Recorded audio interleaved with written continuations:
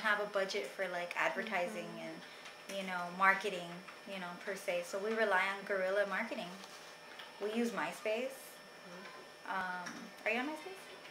Yes. You are? Okay. You can add me. Yes, we both are. Arts Coral is on it too. Yeah. So we've used that, but to contradict ourselves, we don't let the little girls go on MySpace anymore because it's just, it's too distracting. It's too distracting. And, but in terms of organizing, you know, we rely on that. We rely on personal contacts. Like when it comes to when it comes to, you can talk to her, baby. Just don't run.